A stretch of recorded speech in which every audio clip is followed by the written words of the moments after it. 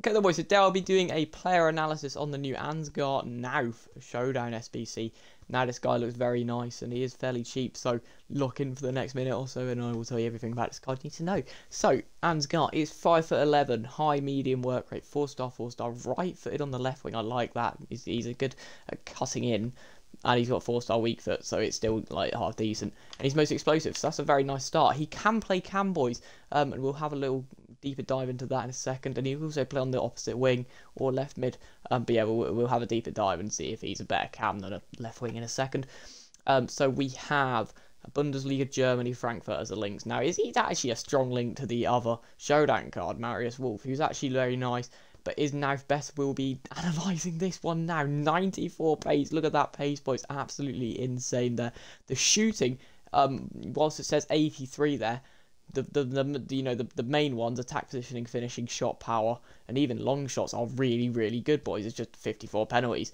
And the same with passing, actually, considering long pass is bad, but it's only sort of your defenders and your CDMs that make the long passes. A lot of stuff contributes to a short pass, I think.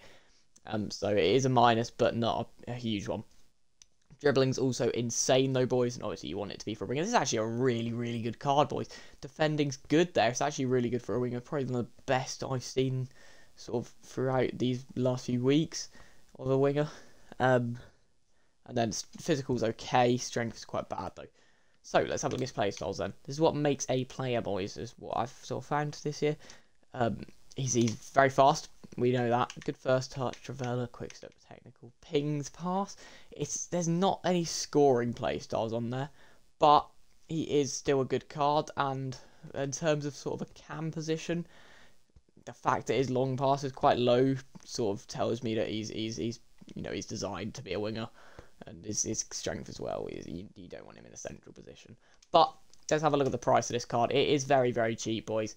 Literally an 85 squad with a team in a week, and you're probably, already sacked off like 10 85 squads with a team in a week for the icon picks. So why not put it into this card, where at least you're guaranteed someone really, really nice.